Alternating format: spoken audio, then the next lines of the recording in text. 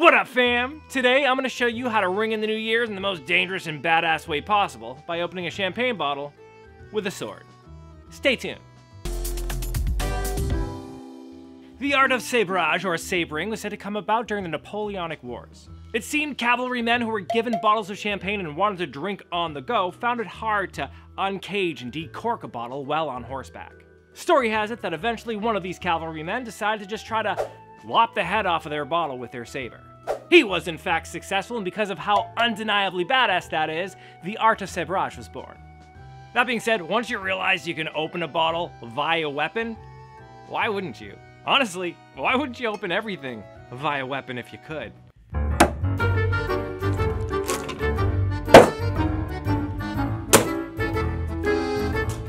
And as cool and suave as this is gonna look, the technique is actually really simple to do.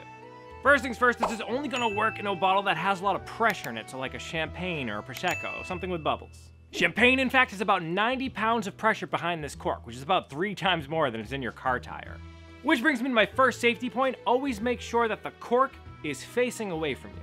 As we know, sometimes we get excited and move around, and sometimes that premature decorking can happen. Nobody wants a premature decorking. Nobody. But in all seriousness, as we go forward into the actual sabering of the bottle, make sure you're extremely careful. Always point it away from you and away from everybody else, and don't do it near like breakable objects or anything.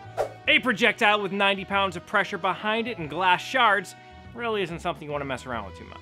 Also, as a safety note, you're going to want to make sure that the bottle is chilled. Chilling the bottle actually brings that pressure down just a little bit and makes the glass more brittle.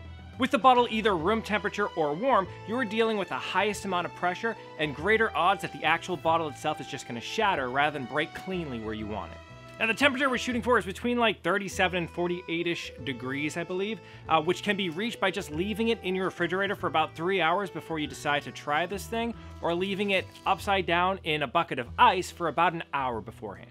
So as I said, there's a great amount of pressure in this bottle, and most of it is going to be concentrated right up here at the top. Now, all these bottles have a seam that run up either side and converge at that top ring of the neck. Where those converge is the weak point that we're going to capitalize on. That's where we want to aim our saber to weaken the glass just enough that the pressure does the rest of the job for us, ending in a clean break. So once the bottle is chilled, we want to get it naked. We want to remove all of this foil from it. With that foil gone, we now have a nice clear runway. Next, we need to remove the cage around the cork. But be careful, because that's the only thing that's really keeping that cork from being able to just explode out. So again, make sure it's always facing away from you, and once the cage is removed, just keep your thumb on top of that cork to control it so it doesn't go until you're ready for it to. So we're going to want to hold it at the very bottom, or the thickest part of the bottle. This is going to keep our hands clear of the blade, and also if the bottle does break, the odds are that thicker part will stay intact. Okay, so now with one of the seams facing up, hold the bottle at a 45-degree angle, and position your sword right on top of it. Then just tilt your blade up a little bit so you've got just the edge of it riding along the neck of the bottle. Now in one fluid motion, swing all the way through. Don't stop once it hits that lip of the bottle. You want it to continue all the way through. Then once you're ready to go, in one fluid motion,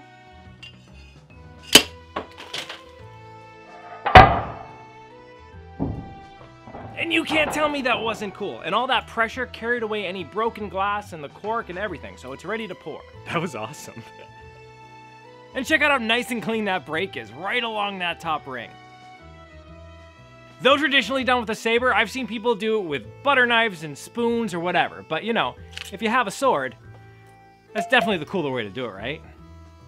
I mean, come on. Ultimately, you just need something with a hard and rigid edge, and it kind of helps if it has a little bit of weight to it as well. Now, of course, even if you've chilled it and done everything right, things can go wrong. So ready? Let's give this thing a shot. That one didn't work so well. That one got me real good. So I can't emphasize this enough. If you do decide to try this, please be careful. So there you have it. Now you can ring in the New Year's with a little bit of extra class and style. Again, just make sure if you do try this, you're extra careful, because broken glass and pressure and everything we talked about before. I hope you have a safe and happy New Year, and in the meantime, keep leveling up, you.